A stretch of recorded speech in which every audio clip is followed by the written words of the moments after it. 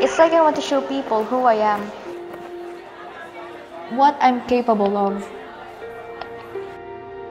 Showing everyone,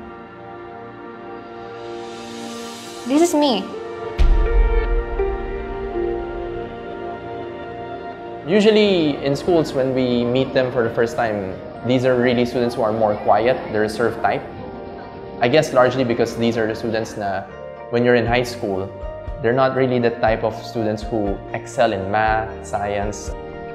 And that's one of the big reasons why they actually love this place, because it's a place wherein, for the first time probably in their lives, their unique set of interests and passion are actually recognized and encouraged.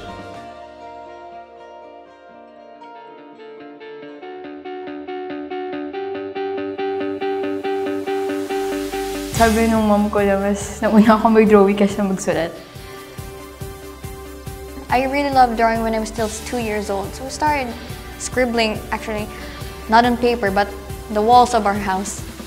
I was playing Final Fantasy VIII, and then I fell in love with the art. I said to myself, I want my art to be in form of a game. Nasa high school ako, mahilig ako mag-shoot ng mga video. Ang gamit ko pa noon, cellphone. They know that they have this instinct talents that are very innovative, very artistic. We basically want students who have the passion to make games, create websites, to design posters, anything to do with digital arts. We want them to be given the opportunity to turn these passions of theirs into their future lifelong careers. Back then, I didn't know much about these computer things. And then I just realized one day I was in my house, I was just typing away codes and I was just practicing, and then came to me, oh my God, I know what I'm doing. I actually know what I'm doing. I actually want to do this. Through the months and through the years that they were given all this knowledge and they were able to shine. We get a lot of different students from all over. That's the thing with students who are innately artistic, diba? You can't really tell them what to wear or how to act, and it's also a venue that the students are able to express themselves. Basically, CIIT, tinulungan nila ako paano maging professional, kung ano yung ginagawa ng mga real programmers outside the real world, hindi lang dun sa loob ng classroom. Very challenging yung mga lectures, yung activities, yung problems na binibigay nila. A lot of companies actually approach CIIT because they really need a lot of artists these days. Especially with the advent of the digital age, there definitely will be a larger need for artists who can transfer their works from traditional to digital format.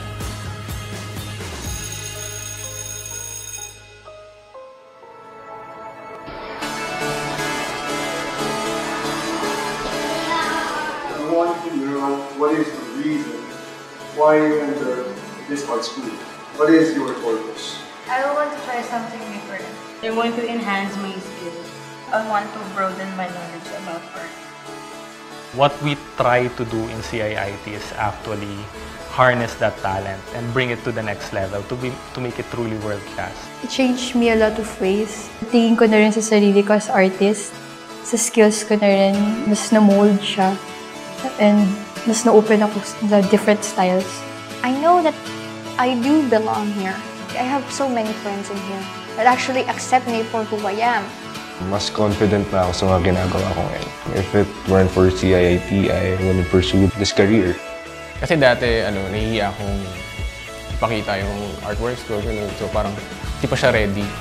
Pero ngayon, pag natuto ako sa CIIT, tingin ko mas okay na siya ilabas. May confidence na akong ipakita. Before, nahihirapan pa ako makipag-communicate sa mga clients. I have clients na ganito yung gusto nila, tapos sobrang luging-lugi na pala ako, hindi ko alam. But then, they would really give me clients na ganito. And then, they would teach me how to deal with them properly.